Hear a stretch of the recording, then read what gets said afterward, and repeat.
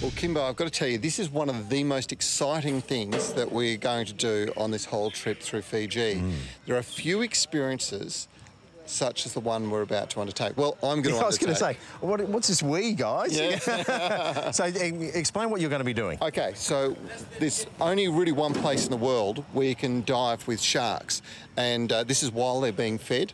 There's a huge diversity of shark species. We're talking lemon sharks, tiger sharks, we're talking real man-eaters. Yep, yeah, I'll count the man-eaters. There's some great big bulls involved. This is a really, really unique dive. Yeah, interesting. Where's the cage? Yeah, there is no cage. That's what makes this so interesting. The journey starts from the harbour on a specially set up Aquatrek dive boat, and the ride is only a 15-minute journey to the dive spot, which is a nature reserve providing fish protection from overfishing. Joining us on the journey, a veteran who's been diving for 25 years after she started at the age of 60. Don't be frightened, because there's nothing to be frightened of. Joyce, I'm with you. Don't worry about it. I know you're in front of me all the way.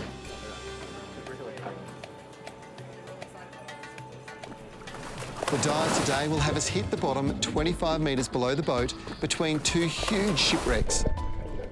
The journey to the bottom is steady and the visibility is simply amazing. Well over 20 metres.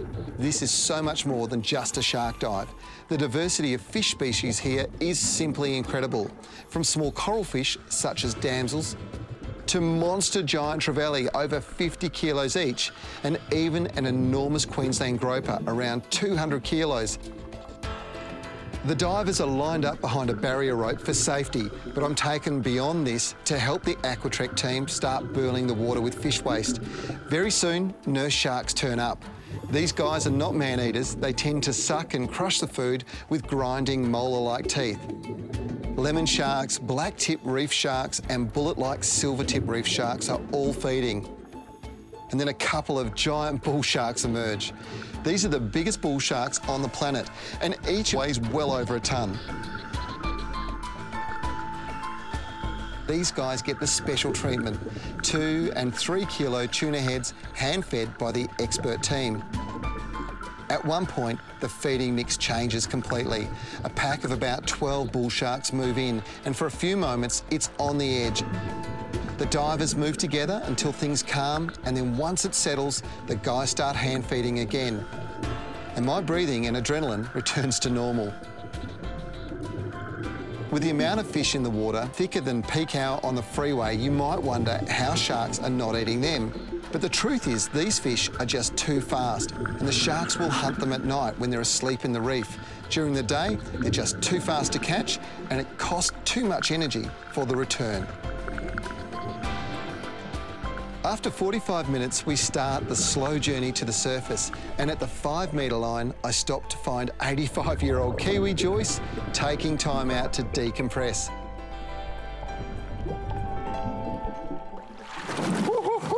That is one of the most amazing dives I've ever been on. In fact, that is the most amazing. Sharks everywhere, giant trevally, tens of thousands of fish. I've never seen anything like that before. Brandon, that's just one of the most amazing experiences. Is there anywhere else in the world where you'd have a shark dive experience like that? No, we are pretty unique in the sense of just having such a wide variety of species, and also the numbers. And I think it's got a lot to do with the amount of food we take down to the actual feed site. The species we saw today, it's still blowing my mind. It's one of those things that, you're in catch-up, but there's obviously those bull sharks. Bull sharks. Just incredible. And they're not like tame animals or trained animals. That's the thing. They live in the wild, born in the wild. Yeah. They don't swim into cages at the end of the feed or anything like that. So that's the thing we want people to take away, is they're very intelligent animals. And when they're in a situation like this, they make an effort to clearly identify their food. Yeah. Mate, thank you so much for looking after us so well today. I know there's going to be so many Aussies who are going to want to come and experience this. How do they contact you?